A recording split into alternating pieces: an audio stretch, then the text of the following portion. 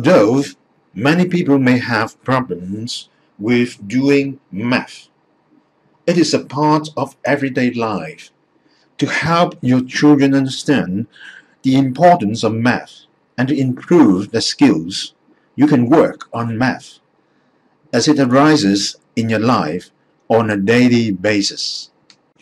One of the easiest ways to show your children about doing math is by letting them help you in the kitchen. Cooking is one of the most math-orientated tasks we do every day.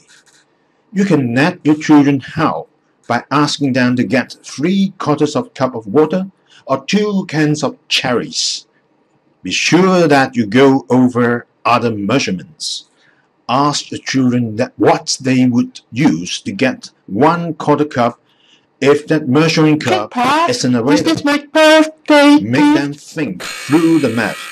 And while, of course, you should double check for them and let them determine the answers on their own.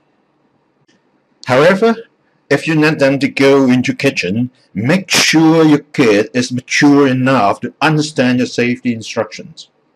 Certainly, a kid like Louis, who is curious of everything, you better keep your eyes on him.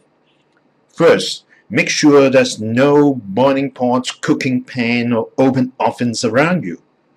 Secondly, don't put any dangerous tools such as knives, scissors, or a chopper on the table.